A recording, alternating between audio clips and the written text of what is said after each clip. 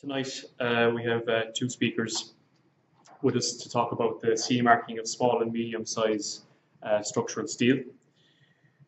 So the lecture will outline the requirements of CE marking of structural steel in accordance with EN 1090 Part 1, with a particular focus on small and medium scale structures. Our speakers, just first to introduce Humberto Dos Santos with Omni Certification.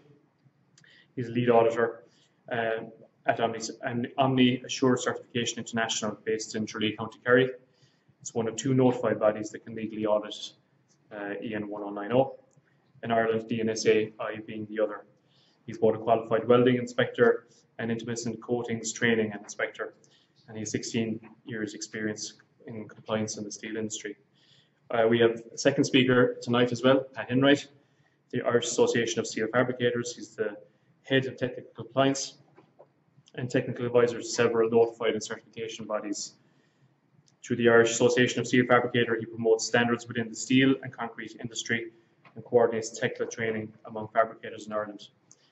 So without further ado, just like to hand over to Humberto, and we'll get the evening started. Thank you. Thanks.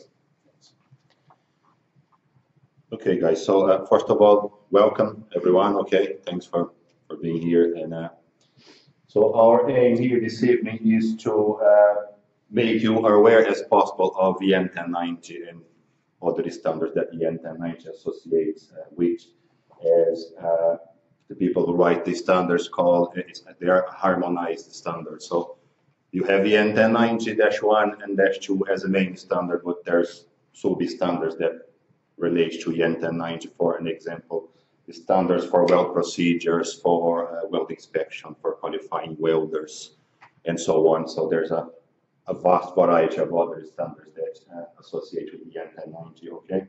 So my name is Humberto Dos Santos. For those who people be wondering, I'm not local. Okay. So I'm originally from Brazil, from South America. I'm in Ireland just over 12 years. So since involved work with EN 1090 since it came out in Ireland back in the 1st of June of 2014. So that's the experience we have with the standards. Do a lot of work as an auditor. Welding inspection is my background, welding. So we'll be well used to weld procedures and quality and things like that. Okay. So just to make a start on this thing. So the contents are the background of CE marking of structural steel and aluminum structures. Okay, the scope of the EN 1090 series, execution classes, design, relationship between EN 1090 Part 1 and Part 2, welding requirements, weld procedures, non-destructive testing, ISO 3834 series of standards, ISO 3834. You have 5 ISO 3834-1, 2, 3, 4, and 5. There are welding quality standards, really. So all of the welding quality criteria in EN 1090 comes out of ISO 3834. Okay. Relationship between 1090-1, 2, and ISO 3834 series, as well as audit requirements. I have a couple of samples of welding procedures that are done according to EN 1090. At the very end, we'll have a look at those weld procedures and what things mean and what tolerances and acceptance and thickness, range of approval really is very important to know. Okay. I am not going to use that microphone at the moment, but if you can't hear me at the back, I'll put it on. Okay. So just if you can't hear, just say and I put the thing on. Okay. Questions, I suppose, would be at the end. Yeah, we'll have a cup of tea there at the end, and we'll be very happy to answer any questions. Okay. So the background. So back in the 1st of June of 2014, it became a legal requirement in Ireland. Okay. Any structural steel fabricator would have to be certified to EN 1090, the popular CE marking, to actually fabricate or manufacture structural steel.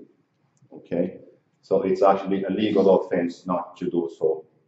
So that's the clause under the Irish Construction Product Regulation that make this legal requirement. Okay, so you have all of that there. It's on the notes you have in front of you.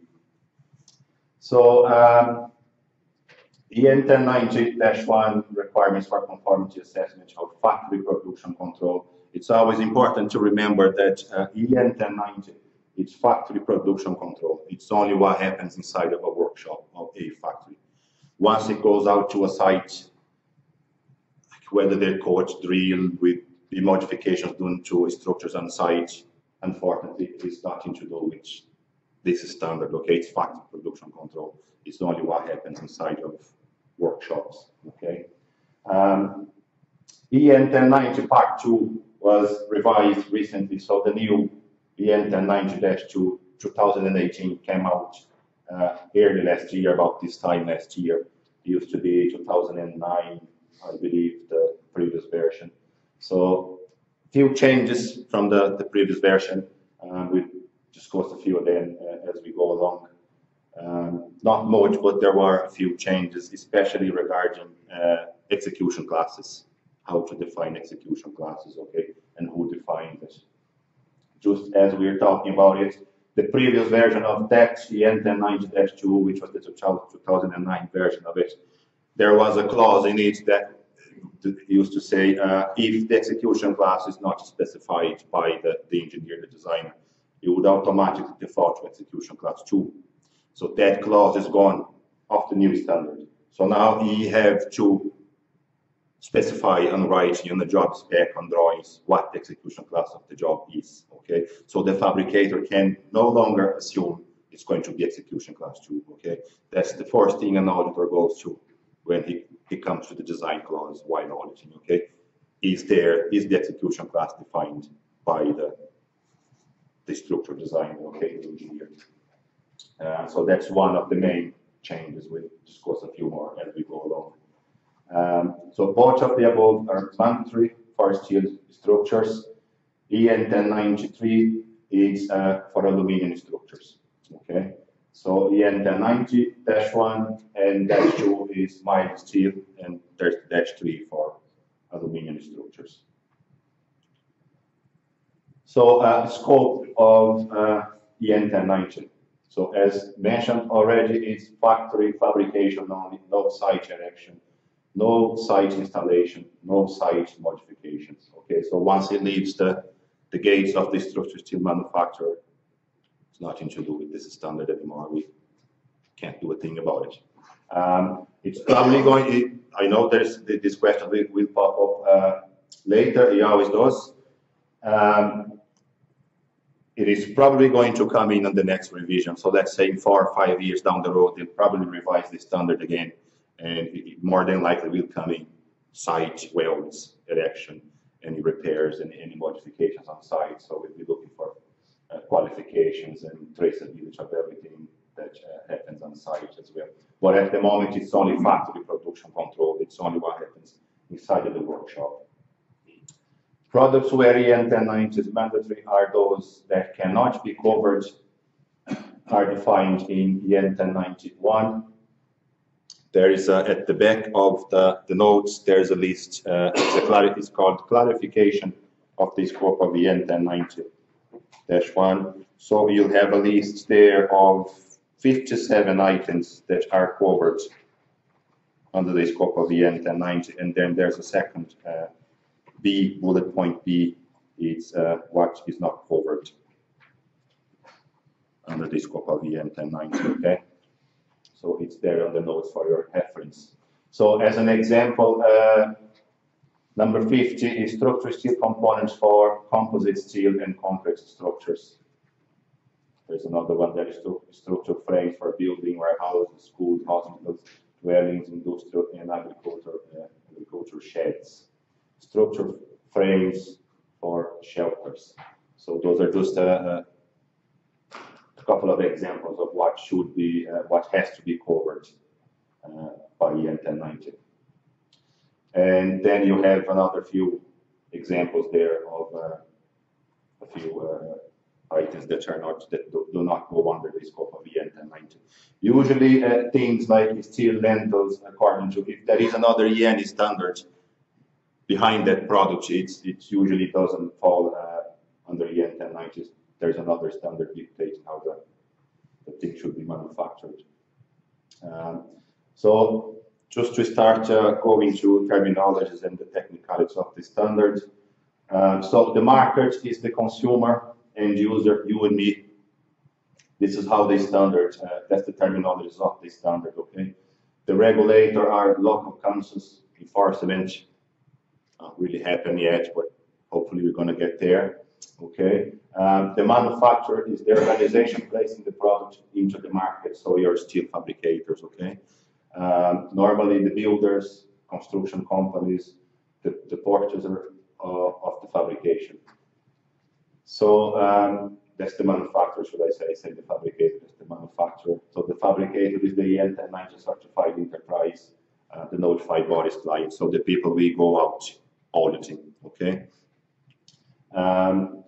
Just as trying to get ahead of the queue a little bit, rumor has it that in July this year, any structural steel fabricator doing execution class 3 or 4 work will have to comply with ISO 3834-2, which is the more stringent welding criteria, welding requirement standard, okay? So they're basically gonna have their audit will comprise the 2 standards. So as well as having all the things, the bits and pieces for EN 1090, there will be extra to comply with ISO 3834.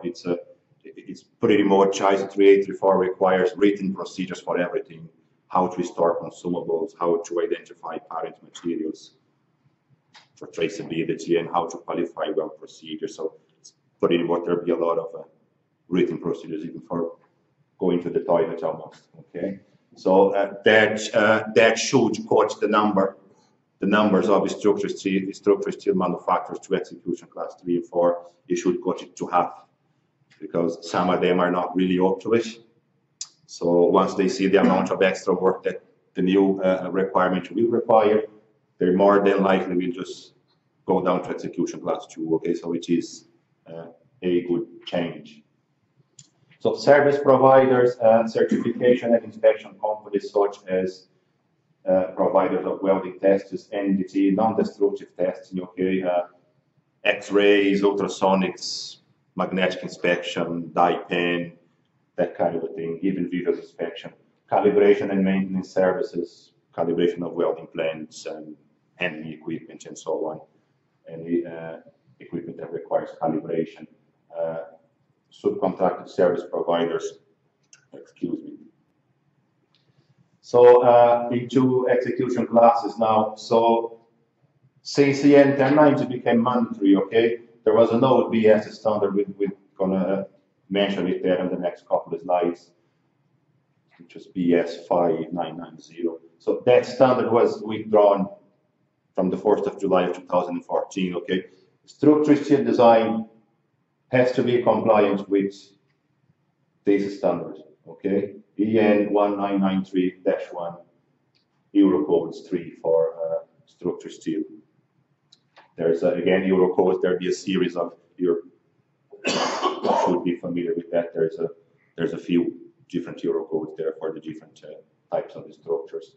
So just briefly on what is looked at when deciding execution class of buildings. So define the consequence class first. You have 3 criteria there. Select the service category. You have 2 criteria there. Select the production category. You have 1, 2 there. Then you look at a graph, and it should give you an execution class. Okay. I'm not going to go too deep into this. I am not an engineer by any means. I just know enough to audit the thing. Okay, so it's up to engineers to understand the standard and execution classes. On the next slide or 2, there's more detailed explanation on execution classes. So here we go. So typically, typical examples of the types of buildings that fall under the 4 execution classes, should I say. So execution class 1 typically comprises structural components made of steel strength up to S275. It's farm buildings. Execution class 1 is farm sheds, farm buildings. Very little requirement. The fabricator that is certified to execution class 1 only doesn't even have to do a weld procedure, just qualification. to the harmonized standard here in EN 1090, he's covered to do his farm buildings, okay? There's no traceability, it's very little, so I don't think they really care about the poor farmer, so, okay? So execution class 2 typically comprises also partially structures made of steel up to strength S700. Now,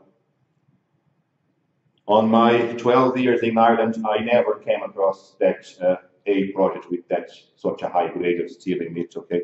The highest I've seen is S460, and then there's alarm bells go on all over the place, there's preheating, there's new well procedures to be qualified, and requires an external welding coordinator with a higher level of qualification experience to keep an eye on the job, record all the preheating temperatures, do all the calculations.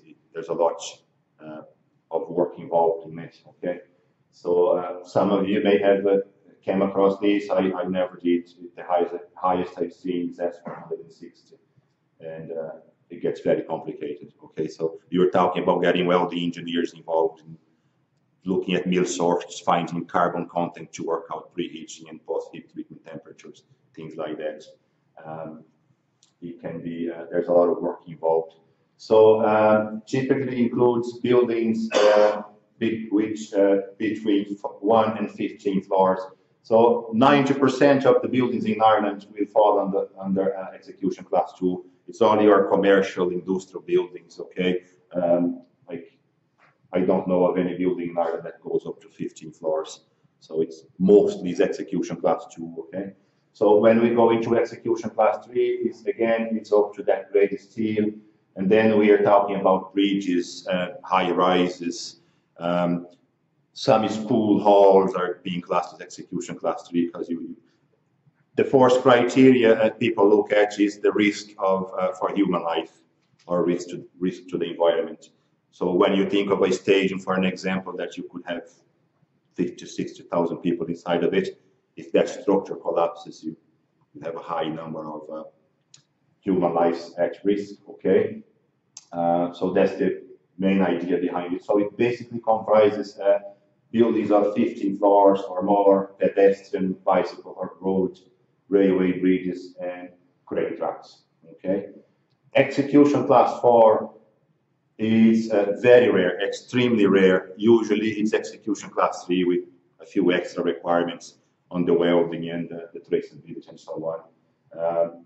To my knowledge, execution class 4 jobs in Ireland, one was partly with parts of it, and the Children's Hospital in Dublin as well, that's been doing to execution class 4. I'm not aware of any other building in Ireland that's doing or being done to execution class 4, okay? So again, the EN 1090-2 2018, the new version of the EN 1090, it pretty much excludes execution class 4. It's all the criteria of execution class 3, which whatever extra requirements an engineer decides to add to the project. Now, you were talking about nuclear power plants, things like that. Okay, so it doesn't really happen. Very hard to come by execution class 4 jobs. So the designer, the structural engineer that hands the structure over are responsible for the execution class for the structure, along with the structure calculation, design, the component details, materials to be used, any specification and test requirements that are different to EN 1090-2, clause 12.4, other specification ancillary items, for an example. Okay, so going back to my first comment there, it does not default to execution class 2 anymore, so it has to be specified, okay, while the design is being made by the structural engineer. For a fabricator, if he's caught on an audit now without having the execution class defined, that's a major non-conformance. He more than likely is going to lose his certification, or he'll be in big bother to work around it, okay? So it's very important. One of the main changes of the new standard is this one, who decides the definition of the execution class, okay? So the fabricator cannot decide the execution class unless they also take responsibility for the design. Now, some of the larger structural steel fabricators will employ internally a structural engineer. So then he'll be deciding because he'll have a competent person to do as such. So in that scenario, he can decide the execution class. Or in some cases where design can be added to the scope of the N1090 for a structural steel fabricator if he approves a subcontractor. So let's say if he approves one of you to be his subcontractor, so he'll use one of you to provide all the design calculations. So in those two scenarios, it will be okay for the fabricator to decide not really the fabricator, will be his structural engineer to decide the execution class, okay? Most determine the execution class before commencing the fabricator. So again, if a job is back going, no execution class, he has to get back to the engineer. What's the story here? What am I to do, okay? Even things like, again, comparing the older version to the newer version. The older version, once it goes into execution class 3, you are not allowed to even punch holes on plates. It has to be drilled or thermal coating or some plasma or laser coating. Now, they can, unless the engineers say no, has to be drilled or whatever, execution of holes, okay? So in that, there was the addition of thermal coating procedures, automated thermal coating procedures, CNC plasmas, and laser machines, which we'll talk at the very end about it, okay? So those are kind of the main differences between old and new version of EN1090-2. Can you all hear? Fine, that at the back, yeah? Okay.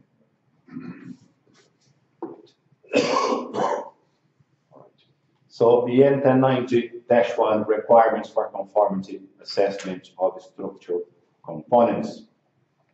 So the first 5 here is like every standard will have these scope, normative references, terms and definitions, requirements. So this is not auditing at all. It's from clause 6 that the auditing process starts. Okay, so you have general what the FPC is, what comprises, what entails, what documentation is it, an electronic system, or is it hard copies, procedures and policies and things like that. Initial type testing, we speak about in the next slide or 2, I think. It's here at 6.3 is where the audit really starts. So you have 6.3.2, for an example, is personnel. You were looking at the welders. Are the welders qualified to the appropriate standard, okay? You were looking at, it goes a little bit into health and safety, especially handling equipment. What the clause say is the likes of forklifts, for an example. They have to be thoroughly examined once a year. So he has to have a GA1 report for his forklifts, for an example, as well as gantries, overhead gantries. What the clause says is any malfunctioning equipment that may cause damage to the steel. So a malfunction forklift might bend, might damage the piece of a hollow section, for an example. So there has to be a driver certified to drive that forklift, okay? That's pretty much the health and safety part that is approached in the EN1090. It's handling equipment, really. So you have 6.3.3 equipment, again, should have a full list of all the equipment, capacity of forklifts and cranes, what they can lift. It's where the fabricator should demonstrate control of dates, when a sort runs out of date, when do I have to calibrate my welding plans, things like that. So there should be predetermined dates for all those things on an infrastructure log. Okay, then the design part of it, design process. Okay, in this here we look at any software packages used. Does it comply with Euro codes? Okay, some of the older ones, the older software packages don't. Competence really of you're looking at professional indemnity insurance here at least. Okay, of whoever the engineer is, things like that, qualifications, competence. Okay. Constituent products is steel, okay, Traceability has to be CE marked. Welding consumables, again, traceability has to be CE marked. Has to have a sort with a CE mark in it. Bolts comes into it as well, has to have traceability for bolts, things like that. Component specification is the job really, job specs, drawings, execution class defined by the structural steel engineer. Okay.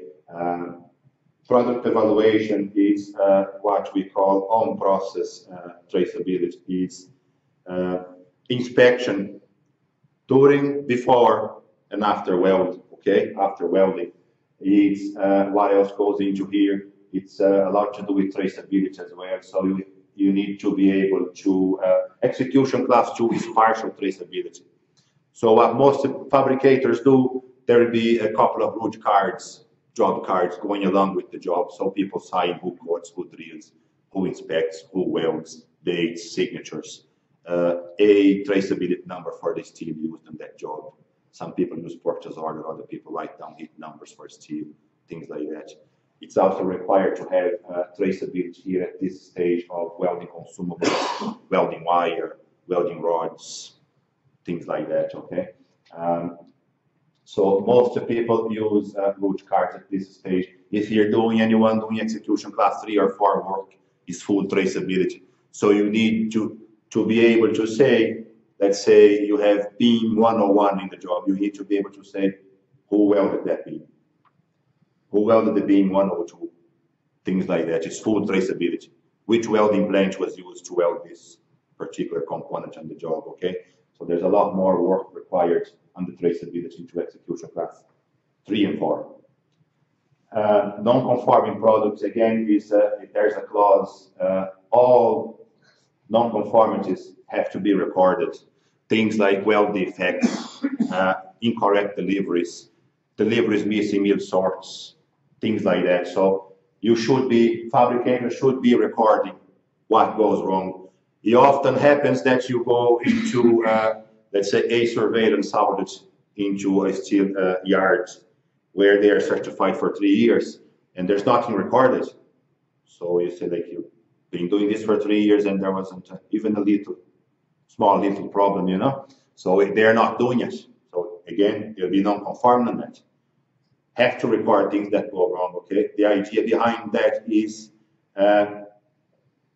let's say if you have steel supplier out there and he keeps sending you the wrong delivery week on week on week. So once you have a record of it, look, happened this week, happened the week after, what the hell? So that's the idea behind it. A welder making too many mistakes. Peter Murphy made a mistake on the job this week. Mistake again by Peter Murphy on the Friday. Next week, the same thing. Sit down with Peter Murphy. Look, there's a log here. You made this mistake this day. Follows it the next day. The weld was cracked next week. What's the story? Do you need training or do you need a P45?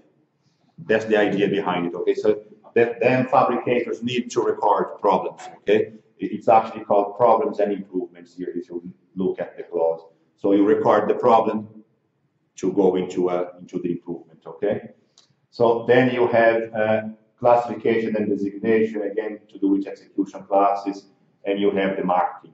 The marking is it's your GOP, Declaration of Performance, at the end of the job. Okay, so all the certified structural steel fabricators, how they see mark the job is by issuing a GOP at the end. Okay, with their company names, the notified body name, their sort number, and obviously scope for certification and the standards.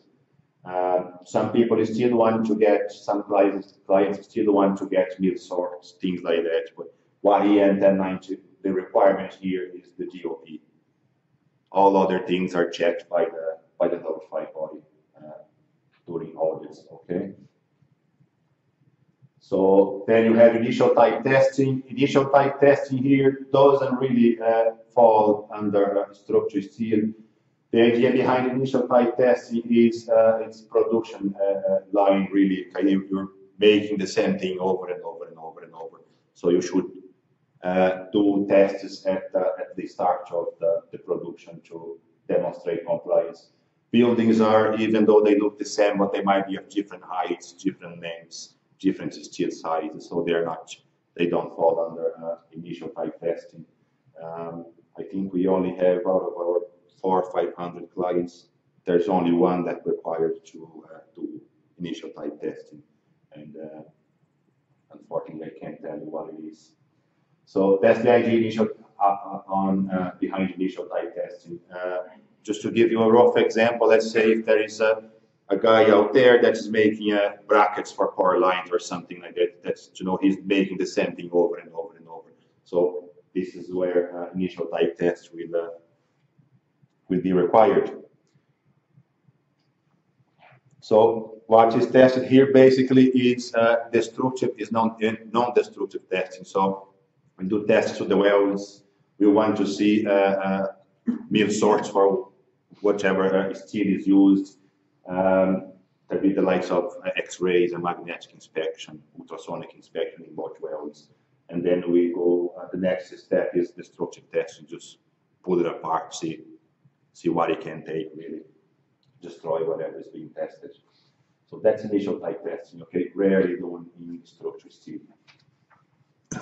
So going back into 6.3.4 with our design clause. So in here we have, just going to go down to the bottom there, okay? So must be carried out by the relevant Euro codes. For example, EN 1993 Euro Code 3 design of steel structures. Design is no longer in accordance with BS 5950, which has been withdrawn. So Euro codes replaced that boy there, okay? It's a major non-conformance again if you go out to a fabricator and you look through the job spec, that standard is mentioned there. It has happened, but we usually get the engineer on the phone and he look, it's just a typo, we didn't change the form. So once he assumes the responsibility as auditors, he's telling us, so off we go, okay? Problem sorted. Just a bit of inside information, what happens a lot here, at least with me, is when we're looking through job specs, a lot of times you see hollow sections specified as hot rolls, and then you go looking at the mill sorts for the traceability thereafter using a code form the stuff. Again, major non-conformity, okay? The fabricator should be getting back to the engineer, say, look, for whatever reason I can't get the hot rolled here, is it okay to use the code form? If the engineer says it is okay, he's covered. It's the one thing that I like to always have a look while auditing your case. Today. Yeah? Yeah? Did you come across that? No, it doesn't happen, yeah? So again,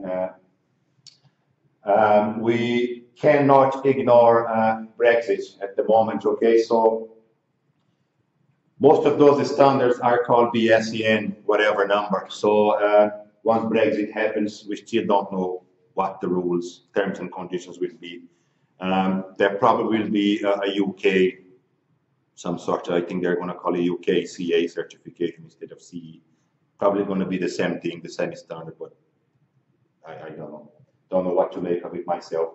So just have to wait and see what's the story with Brexit so we can make a clear plan for future. Main issues that could happen with Brexit, as you are probably aware of, will be wires of steel supplies. Okay, a lot of this steel is manufactured in the UK, the likes of British Steel, people like that. So it may not be recognized in Ireland anymore. Anything approved by UCAS, the United Kingdom Accreditation Service, may not be recognized outside the UK after Brexit. So we have to wait and see what the terms and conditions will be when they finally leave the EU. Again, it's still in structure design. So the internal employee design, okay, so check the design and qualification are acceptable. This is what auditors will be checking, okay? Check the design brief, check that their approved calculations and drawings in accordance with the relevant Euro codes, and so on. Okay, it keeps mentioning the National Structure Steelwork specification here. It's 5th edition. I think they're down to the 7th edition, isn't it, Pat? So this here is actually wrong. So if you don't mind just to write a 7, that is the 7th edition, is the latest one, okay? So again, it's written by the British, by BSI, so don't know once Brexit happens, are we going to use it or not? Yes, it's the answer. Yes. We'll continue. Okay. Thanks for that. So outsourced design, again, any jobs that require the fabricator to provide the design, if he doesn't employ a structural engineer, he'll have to have an approved subcontractor engineer. So you need copy of qualifications, PI insurance, okay? You need to confirm that the design is doing to Eurocodes, things like that. Usually a written letter or even an email satisfy auditors in these criteria here. All we want to know is that the engineer telling us that it is actually doing to Eurocodes, which is what it should be happening, okay? So drawing clearly define the weld sizes, things like that, whether it is a fillet or a butt weld. And once we get to weld procedures at the end, we'll discuss that a bit better, okay? Let's just plug on with another time. Okay. So weld procedures qualification, okay? So execution class 1, no need for weld procedures. Weld qualifications only will do. Execution class 2, 3, and 4, those require weld procedure specification to be approved by, as per ISO 15609. But the good standard here that's used 99.5% of the time is ISO 15614. Okay, it's more restringent standard, requires more testing, better weld qualities. So that's the most used one. That's why it is in bold letters there. So the outsourcing of weld testing to an accredited weld test provider like EIS. Like EIS is here because we'll have a good partnership with them. They're based in Dublin, and that's why their name is there. Okay.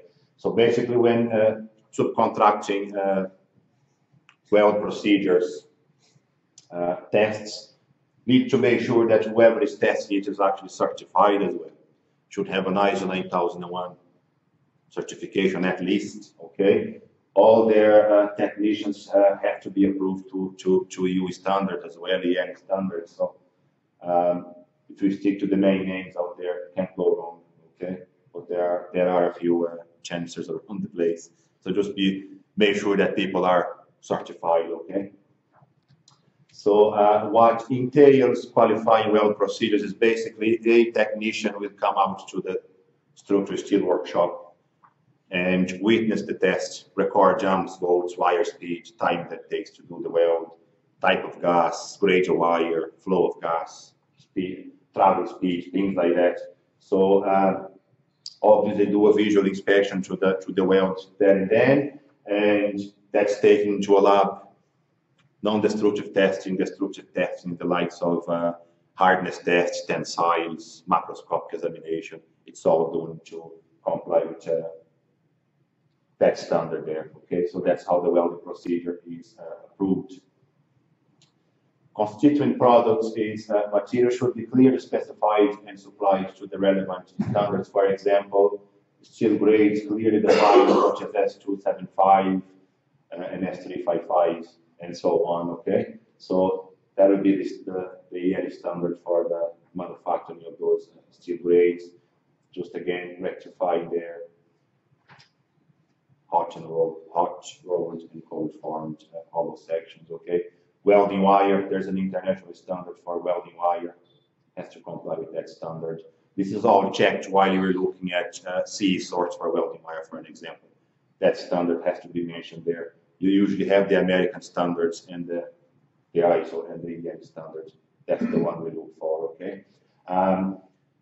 Just briefly on this, just the difference between, according to EN 10204, metallic products type specification documents. Mainly, we have 3.1 and 2.1 types of test certificates. The difference here is 2.2 it's in-house testing. So you're, let's say, if you think of a welding wire manufacturer, if he's issuing a 2.2 type of sort to that standard, it means he's doing his tests in-house. He'll have his own lab in-house doing batch tests. If it is a 3.1 type of sort, as well as his in-house test, there'll be an independent lab involved in the test. So 3.1 sorts is the sorts we want for parent materials, steel. 2.2s are okay for the likes of welding wire, bolts, and things like that. EN 1090 now makes clear reference to those two here at the bottom, okay? Galvanizing has to comply with that, ISO 14661. Painting has to comply with ISO 12944. Great emphasis on intumescent painting for the last 2 years, 2 to 3 years, okay? The proper records here of environmental readings, humidity, temperature, dew point, things like that, even shock blasting, okay? There's a great requirements in that standard there for on painting, with emphasis on intumescent paint, okay? Just like you should all be familiar with this, so that's the standard for the manufacture of this steel. Just watch each letter and number means, okay? Not going to pick too much on this. It's there if anyone wants to read. Any questions at the end, we'll be happy to answer. So again, traceability of constituent products. Execution class 3 and 4, constituent products shall be traceable at all stages from receipt to handover after incorporation into the work. So as mentioned a while ago, execution class 3 and 4 is full traceability. Steel should be traceable at all the stages of the manufacturing process, okay? So there's a lot of paperwork involved here. Execution class 2, 3, and 4, if differing grades and or qualities are of constituent products are, in circulation together, each item shall be designated with a mark that identifies its grades. So you could have in a job S460 grades, a few columns, and the rest of it would be S355. So the different grades should be clearly identified to stop. For an example, a welding wire, the incorrect grade of welding wire being used to weld the higher grade of steel, which may cause serious troubles down the road. So execution class 3 and 4 work, there will be a welding coordinator. His full-time work will really just keep traceability. There's a lot of work involved, a lot of paperwork, a lot of signing off and checking and cross-checking. Can be complicated, okay? So RWC stands for Responsible Welding Coordinator. The responsible bit there will be knocked off on the new EN 1090-1 is being revised at the moment. So when it comes out, it's going to be welding coordinator only. Don't ask me why. We still don't know why. I think the confusion here was that the responsible welding coordinator, that person's job will involve all the documentation required, okay, for the CE mark and traceability, as well as the work on the shop floor, welding inspection, keeping an eye on the welders, grades of things. So I think they're chopping that responsible off. It's going to become a welding coordinator, welding inspector. So kind of a clear definition to what the job is. So there'll be a guy on the shop floor and there'll be an administration staff in the office keeping all the paperwork required, things like that, okay? So again, it has to be certified to that standard, okay? And just what is worth mentioning here quickly is in execution class 3 and 4 mainly would require an external welding coordinator to be involved, okay? The standard clearly defines 3 levels of knowledge and qualification. So you have comprehensive, specific, and basic knowledge, okay? So basic knowledge usually is an experienced welder that he'll go away and attend.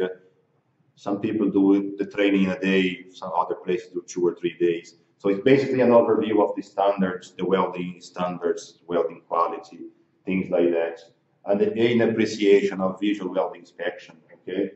So he'll be basic knowledge or WC. So he'll be okay to work in execution class 2 once the steel grades do not go above S355 or is it 25 millimeter in thickness? Yeah, 25 millimeter in thickness. So he'll be okay to be the RWC in those jobs. If he goes to execution class 3, you need a guy with specific knowledge or comprehensive knowledge, okay? Specific knowledge here will be a weld inspector, which as a minimum of have you ever heard of C-SWIP certification? C-SWIP is certification scheme for weld inspection personnel. So he'll have to be at least there a level 2 C-SWIP weld inspector, okay? And have a good understanding of the N1090. Comprehensive here is your international welding engineer, the guy that went to college for 3 or 4 years. So he'll have a very detailed knowledge of welding and the different welding processes and everything else that comes with it. Okay, so there is a table in the N1090. I think there's a copy of it there on the next slide. There you go. So B is basic, S is specific, C is comprehensive. So execution class 2, steel grades up to S355 to those standards. Thickness equal or less than 25 mil. Basic knowledge will do. Anything above that, either specific, more than 50 millimeter in thickness, and I mean base plates, I mean flanges of beams and columns. Anything that goes above 50 millimeters, there should be a comprehensive knowledge welding coordinator involved in the job. Okay, so this is for carbon steel, mild steel. There is a table for stainless steel, slightly different. Okay, so just keep going. So ISO 3834 quality requirements for fusion welding of metallic materials.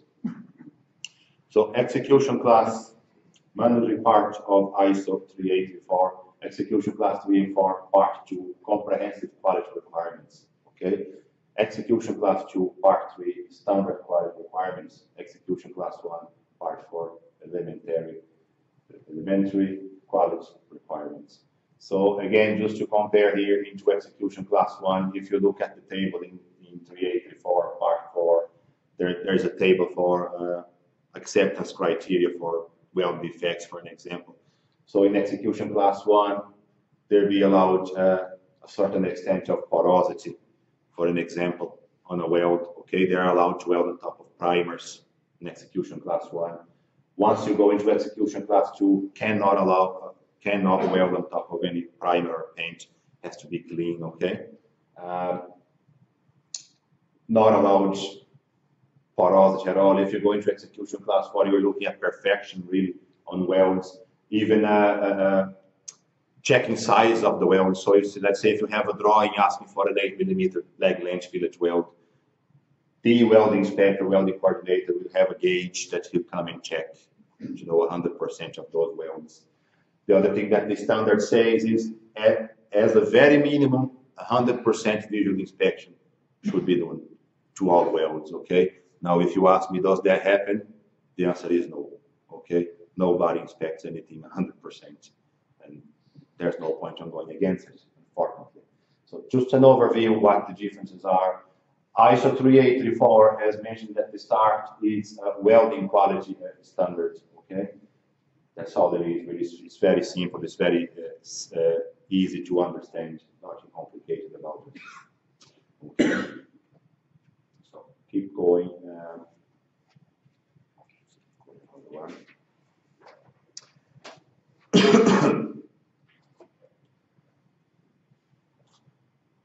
So again, just emphasizing execution class 1, there's very little requirement. Part 4 has fewer clauses and lesser requirements, and would be expected for execution class 1, for an example. No requirements for qualified, approved or documented weld procedures. No requirement for calibration. It doesn't even have to calibrate his welding plans. Now, it is good practice. Some people do, others don't bother. Okay, it's not a requirement. We cannot non-conform execution class 1 fabricators for not having a calibrated welding plant. No requirement for identification and traceability. So there's that. I find harder to audit an execution class 1 workshop than an execution class 4. There's so little to ask you. A lot of times you ask too much and they give out at you, so it's easier to do the hard one or you cover everything. I don't really like it. I often ask, when I'm asked to do, if I have something else to do, I say, look, give it to someone else, I don't want it. Okay, so very little requirement. So key requirements for IEN 1090 factory production control system. Clear specification, design, drawings and calculations, detailed drawings, tolerances, execution classes, materials specified, grades, okay? And fabricators are required to do a contract review. Most of them will have a checklist. A contract review it's an internal audit really. So there'll be a checklist designed that the fabricator will do while he's tendering for a job. Do my weld procedures cover the welding in this job? Can I get the materials? Can I get the grades? Are those materials readily available? Do I have to wait? Are my welding plans calibrated and in date? So it's an internal audit document really. It is a requirement. Have to do it, okay? Then you have capable weld process, weld procedures. We discuss weld procedures a bit more detail at the end. Competent people, qualified welders, responsible welding coordinator, the RWC, designers, inspectors, responsibilities defined, okay? So as part of the FPC system, at the very start, you have to define the responsibilities there, who does what, where your job ends and the next guy job starts. It all has to be part of the FPC system. Control of materials, material sorts. When you're talking about steel, there has to be traceability. There's different levels of traceability to the different execution classes. And here we are looking at purchase orders, okay, specifying grades, things like that. We are looking at delivery dockets, and we are looking at mill sorts, okay, checking carbon value against the grade and mill sorts. That's all checked on audits. Welding wire, we check the welding wire. Is the welding wire grade the same as the weld procedure? The European standards does not allow the change. Let's say there are two main grades here in Ireland uses either SG2 or SG3 grade of welding wire, okay? So if the weld procedure is doing SG2, you cannot use SG3. So you have to use the SG2 grade. So for instance, if we go out auditing, we look at the weld procedure, there is SG2 used for qualifying the weld procedure, and then you go inspection your welding plant, you open the wire feeder, there's SG3 wire inside of it, welding a CE mark job, major non-conformance, okay? The American welding standard allows the change, but the European standard does not allow the change of the grade of welding wire, okay? And it has to be CE marked, all right? So documentation, FPC manual, inspection and test quality plan, procedures, record retention, it's 10 years, okay? It's 10 years is the minimum requirement for all document retention here. So all the documentation required to CE mark a job have to be kept for a minimum of 10 years unless it's specified on the contract. Control of purchase products and services, clearly defined orders, capable subcontractor suppliers. Again, fabricators have to have an approved list, a list of approved suppliers and subcontractors. So have to check people's and companies' qualifications and accreditation. Are people competent to do any subcontracted work? Steel materials, finishes, coats, heat treatment, paint, subcontracted welding. Again, any welding that subcontractor gotta make sure that whoever is being subcontracted to holds the execution class, the qualification to the correct execution class, and obviously weld procedures to cover whatever weld is being subcontracted. Okay. Equipment, again, calibration of equipment. Have to have a list of capability of handling equipment, forklifts and gantry cranes, things like that. Controlled manufacture, fabricated products identified, welders, traceable inspection and testing before, during, and after welding. Okay. Again, going back to 3834, this is one of the clauses out of 3834. Has to be inspection before, during, and after welding. Okay. Inspection before welding is checking the steel. Really, do I have the correct grade? Is the steel clean prior to welding? Is there any contamination? Okay. Any paint, any oil, any grease, anything that might cause bother to the welding process. Inspection during welding is checking is the welding procedure being followed. When we get to the weld procedure, you will notice that there is clear instructions on amps, volts, okay, type of current, welding wire, feed speed, travel speed, heat input, grades of wire, type of gas. So inspection during weld is checking all of that. Is the welder working according to the weld procedure? For instance, if your weld procedure specifies 240 amps as a minimum, if he's welding at 200 amps, he's doing the wrong thing. So play with the knob, turn it off. Okay, that's all part of inspection during welding. After welding is visual inspection, checking quality, checking dimensions. Are the sizes correct? Okay, and obviously looking out for any visible defects. Okay, excuse me. And non-destructive testing where required. Okay, we are going to look at table 24 in a minute. Is to do with the requirement for non-destructive testing. Some jobs require it, other jobs don't. It depends on material thicknesses, grades, and execution classes. Okay, so let's keep going. Okay, so this basically going into audit checks. Okay, I'm going to skip forward. Yeah, skip that. Yeah, it's most of it has been mentioned already.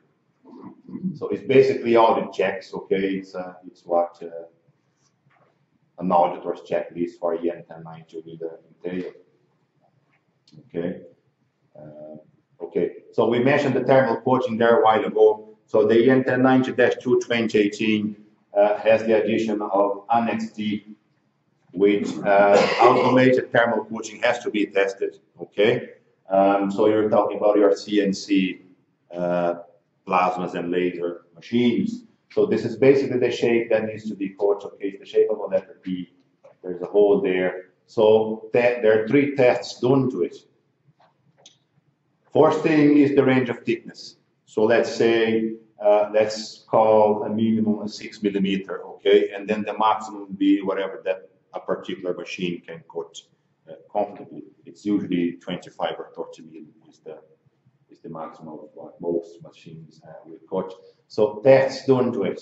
First test is a hardness test on the surface here, okay? The thermal cut surface. So there will be a few indentations along the cut here to check hardness.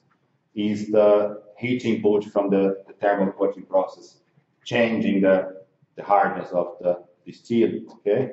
Second test is a perpendicularity test. I don't know if you ever notice, sometimes if you look at a plate cut by a plasma, especially, you have a little chamfer on the cut. So there is a limit to that perpendicularity according to a thickness. According to the standard, okay? And the third test is a surface roughness test. So it's basically a little kind of a microscope. You take a picture of the surface and you measure the size of the grooves caused by the flame or the plasma or the laser, okay? So those 3 tests are done. The main thing really here is the hardness test, okay? The results of the hardness reading shouldn't be going too high. That's the main one. So anyone doing thermal cutting has to have that thermal cutting procedure approved. Okay. So that's the document there. Getting close to the end here. It's just a clarification on the scope of the enter. You have the list there of the 57 items, types of structures that are covered by the scope of the enter 90. There's another few there that are not covered, okay? Just an example of a sort we were discussing here at the start. There were a couple of people listening, but we go through it again so everyone get an idea. I'm not sure if you can all see those dates. It's a bit blurry.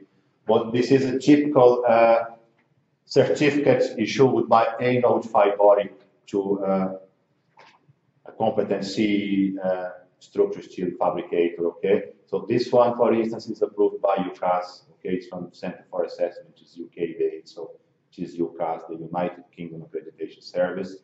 The equivalent in Ireland is INAB, Irish National Accreditation Board, which Omni is surveyed by, okay? We have the pleasure of their visits at least 2 or 3 times every year. So what they do is basically they go to the office, check all the documentation, and they usually come along with for 2 or 3 days with an auditor, just checking have we gone mad or not. So the problem here was at the start that the notified bodies were issuing 3-year sorts. That date there is the 14th of August of 2017, okay? So that was the day of the audit when a particular ABC engineering was approved, okay? Then you have the expiry date is the 14th of August of 2020.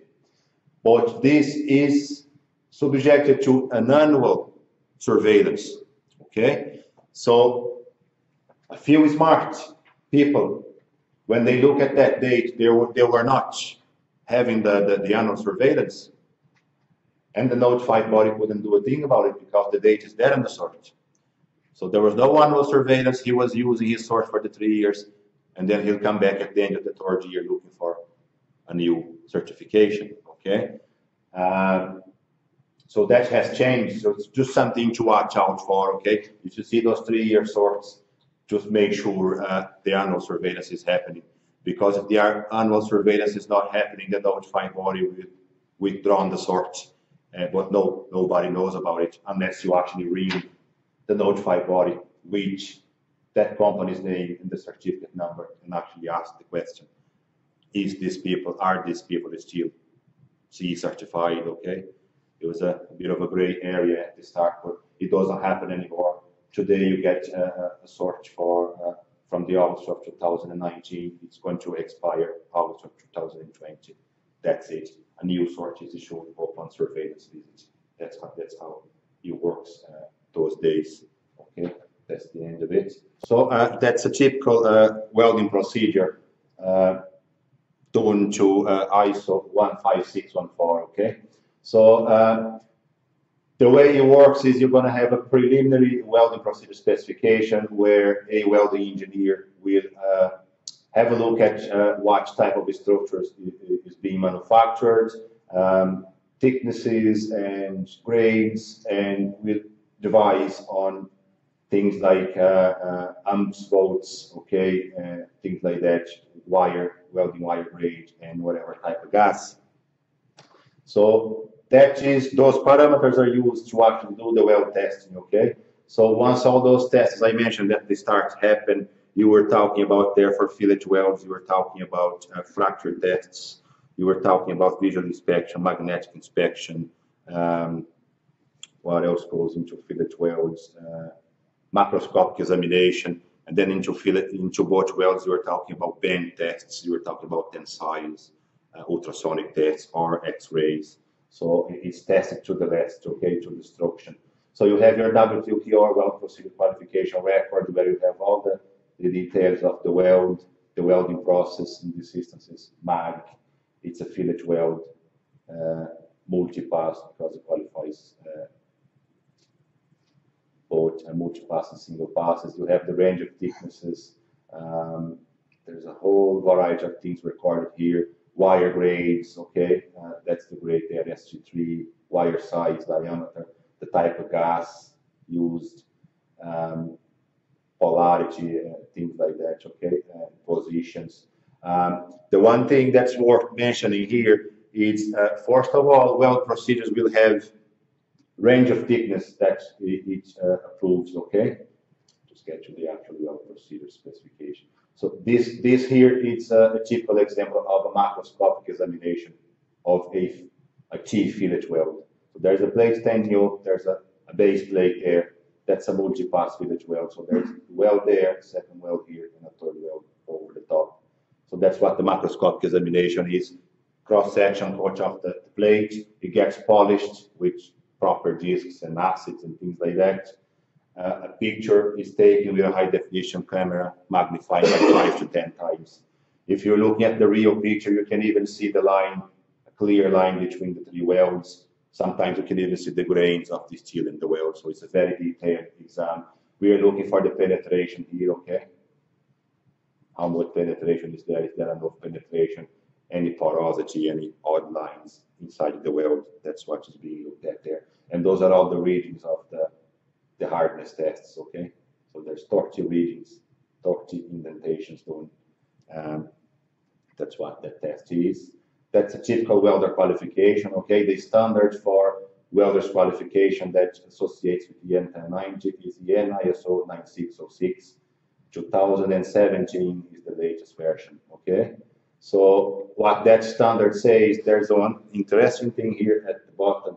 I don't know, you probably won't be able to see it there. You see that at the very bottom there, prolongation for the following 6 months by the coordinator or the employer. So that standard 9606 says that if a particular welder does not work to the company's weld procedure for 6 months, he has to be retested. So the employer or the welding coordinator has to sign off each sort every 6 months, stating that a particular welder is actually working, okay, to the particular welding procedures. So that's a typical welding procedure specification there, okay. This needs to be available, posted at the workshop. This is work instruction, okay. This is reference for the welders. So once everything is tested, there'll be someone witnessing the weld on test day. So you get a range for amps and volts. In here is between 180 and 220 amps.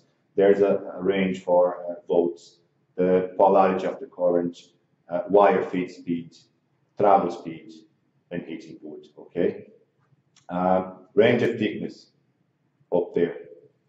6 millimeter to 24 millimeters, which means that the plate thickness used for this test was 12 millimeters, because it actually doubles. So 12 mil was used for test, it doubles to 24, it goes down to 6 millimeter. So that's the range of cover of this weld procedure, for instance. If 15 millimeter plate was used, it will go up to 30 mil, maximum 7.5 as a minimum. Things to watch out for, okay? A MAG welding procedure only covers MAG process. It does not cover MIG or TIG or rod welding. Each welding process requires a specific welding procedure to be approved. So in that you have your fillet material designation and grade here, okay? And as well as the type of gas. M24 there is the grade of gas here in this case, okay? As well as the other thing that people get wrong here a lot of times is the welding position. Let's see the welding position in this. Let's see up here. This one. Let's go back up to the. Okay, so the welding position in this here was PB, position B, horizontal vertical. So that T-joint was sitting here on top of a bench and the weld was done in horizontal vertical position. That only covers, if you think of welding positions, if you think we were welding this room for an example. If we were welding the two floors together, it's PA position. If we were welding the floor to the wall, that corner is PB position. If we were welding the two walls here, it's PC position. Up there is PD. The two ceilings welding, it's overhead, it's PG. Then you have PF is vertical up, PG is vertical down. So PB in this case will only qualify position B, and position A. So if there is a vertical up weld or an overhead weld on the project, this weld procedure does not cover. So there has to be a new weld procedure approved, okay? That's all I have for you. Okay, there's some watch welds there, but it's the same principle. Thank you, Humberto. I won't take you long because I know we're running over anyhow. The reason Humberto's concentrating on the weld is most fabricators out there they do 3 welds: a single pass, a multi-pass, and pipe to plate. And it's all done on flat, PB. They are supposed to, when an engineer sends in the drawing, say, okay, we can't put this in the flat, we have to put vertical up, put vertical weld here. They should technically go away and get a procedure done for that. That doesn't happen. And that's something we're trying to work on and get right. So that's the reason we concentrate on that for a little bit more. 5 years ago, a fabricator could just give you a delivery docket. That's all he had, you know. So that is what a fabricator is required to do today to achieve CE marking. When a fabricator asks an engineer if you have designed the structure for him, he asks you for your CV and your insurance. Like we said, they're ringing us up chasing at the head office. It's because the auditor is looking first. You know, he doesn't want it himself. The auditor is going to ask first, and that's why it's asked for. And we also put it across them. What the engineer asks for is what you do. If he wants intumescent paint on that and it's in pink, that's the way you do it. You're a fabricator. You have nothing to do with design. If the engineer asks for 355 steel, and you can only get in 275, you ring the engineer, and you get confirmation that we are changing, we are making a change that, and are you acceptable with that? And the reason for that is, again, is if the auditor comes and and the auditor will go through the drawings with the fabricator of a job and he'll see 275. He'll look at the delivery docket. You've got 355 in on this 204 beam. There's a problem. When an engineer approves, we're slow in approving, but on connection details, technically the engineer is supposed to come back to the fabricator and say, yes, they're fine. That's what an auditor will ask for as well. And it can't be just, right, John, that's fine, work away. He will want confirmation that those connection details are approved by the engineers. Are we okay with that? And that's why they do come back asking for that information. And it's normally a rush job the week before the audit. I never introduced. My name is Pat Enright. I'm technical and compliance at the Irish Association of Steel Fabricators. We have 1,200 members who are steel fabricators, and we 580 who are EN 1090 compliant. We, I suppose, guide the audit or the consultants of what to do and what to put in place to implement for when the auditors turn up. We work from the certification hub in Port Leash, where we do well testing, load testing, and training for fabricators. We also do a lot of inspections for main contractors and engineers for paint and weld and the like of that. Other than that, I hope the evening was quite successful and it didn't drag on too long. Okay, I'd just like to, Thank you very much. Dole's going to say a few words of thanks to the lads there just before we break up. So, Listen, thank you very much on behalf of the people here. Just one other thing on my own regards to, if some of you are listening there, and to be fair, Humberto went through a lot of the detail into all the execution plans there. The actual implementation of this, like you got everything there, the implementation isn't that difficult, right? And it isn't going to draw a whole lot of procedure and admin inside your organizations. It's actually quite simple. I think that's very important. It is, yeah. And to install or to set yourself up for to be CE marked, the other thing is it isn't that expensive either. I think that's an important message. Oh yeah, yeah. It's not. It's putting this in place. It sounds a lot, you know, but they're all small things, you know. And a lot of fabricators are doing it all along. But instead of the delivery document going into a file, they went into the arse pocket or the top of the washer sheet. You know, now there's a place for us. And the whole thing is traceability. And I don't know. Say it outside that. About any standard is, if something goes wrong, you can blame someone else. You know, we standards there to get work right, but we've a project in Dublin at the moment, and there's CHSs and there's branch CHSs coming up, and there's cracks in it. Now, it was done before CE came out, so we've got to go through all the tests of everything. We need to test the welds, the steel, absolutely everything. If this was a CE job, the fabricator could open a file. He could tell me that he bought the welding wire from Kenny's or whoever. He knows it was BOC gas. He knows where his steel came from, cell Spain, came into Heatons. He knows what it drilled and everything. And that's the whole thing of it, you know. Now he's put it all together, you know. So it is traceability. That's what it's all about. And to do the standard for steel is the same thing as doing a lamp chop that's in supervising. It's done through the same process.